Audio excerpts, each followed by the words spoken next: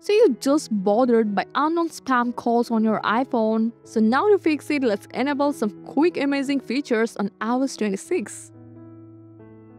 So first you have to open up your settings, then scroll down for apps, and from here you will find this phone from settings, and you will see this screen unknown callers option, and under this option you will find 3 features. The first one is never. That means when an unknown number calls, your iPhone just rings like normal, same as your saved contacts. You can pick up or ignore, but this won't block or screen anything. Now for the 2 amazing features. The first one is ask for reason.